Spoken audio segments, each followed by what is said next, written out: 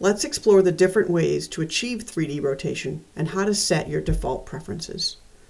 To rotate an object in space in Onshape, you hold down your right mouse button and simply drag.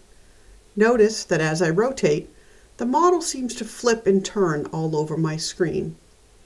My point of view is held still, and the model is rotated in front of me.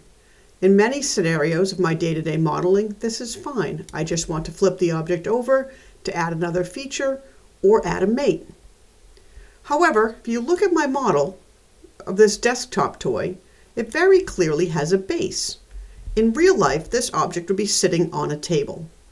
What if I wanted to rotate the model, but wanted it to behave as if it was staying on that table? In Onshape, you can achieve this behavior, a rotation that keeps the vertical axis upright, by holding the Alt key or the Option key on a Mac, while dragging with the right mouse button. In other CAD systems, this is called constrained orbiting or rotation about a scene floor. Your regular rotation behaves like you, the camera, are standing still, and the object rotates freely around an axis in front of the lens. In contrast, the Alt rotate behaves like the camera's on a boom and flying around to get a different angle while the object stays stationary. The difference may seem subtle, but this rotation method can be convenient to quickly get the proper orientation without a confusing or disorienting flip occurring.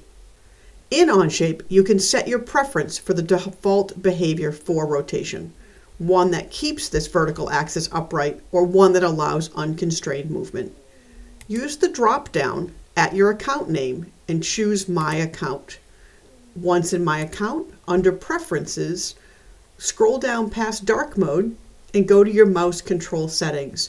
Here you can set the default rotation behavior to be the opposite of the right mouse button drag, but set the default to be the Alt plus right mouse button drag.